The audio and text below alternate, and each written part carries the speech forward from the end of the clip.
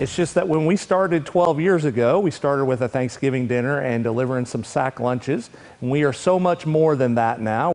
And it's a new name tonight for a more than decade-old nonprofit in the Ozarks. Jesus Was Homeless is now called Elevate Branson. Color 10's Crystal Blair joins us live tonight with new details about why the organization opted to change its name. Crystal?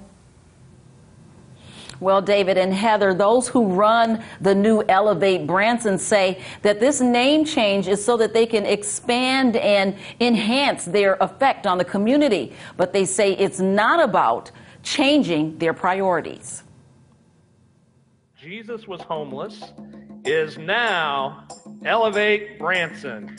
Elevate Branson, formerly known as Jesus Was Homeless, will still help the homeless, but Brian Stallings, executive director, says the new name reflects a broader brand. We have a job training program. We connect people to area resources. We work with over 100 different agencies, both in Springfield and Branson.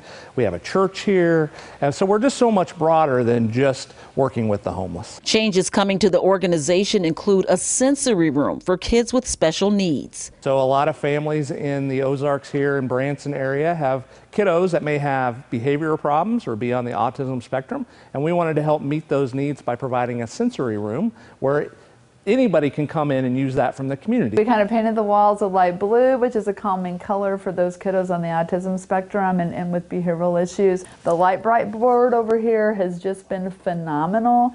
It was just installed last weekend, but it's been interesting watching the kids use their muscles. Also, a tiny house village is in the works, right next door to their current property on Gretna. A 45-unit village of community of folks that will come together and also have the opportunity to earn a dignified income through our art studio and workshop. And their new campaign called Give Smart. It will help those who stand on corners asking for money. We want to help them earn a dignified income.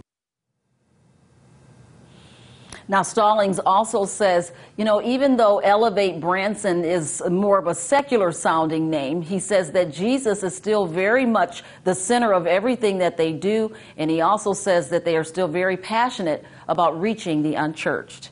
Reporting live in Branson, Crystal Blair, Ozarks First.